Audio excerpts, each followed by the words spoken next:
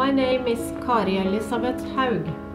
I'm an artist from Norway and live in a small place just outside Oslo called Sande, near by the sea. The ocean and the nature are very important for me.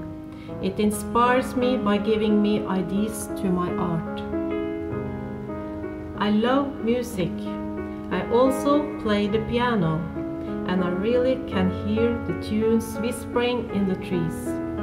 The same wind and the same tunes also, in a mysterious way, gives me the words for my poems.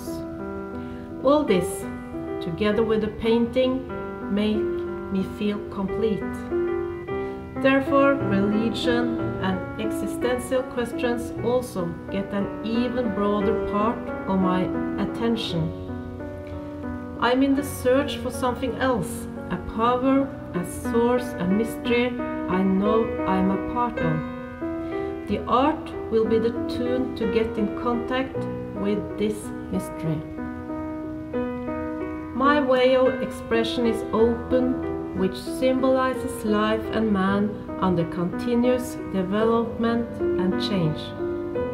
My hope and wish are to convey the force and energy that every human being possesses in order to survive.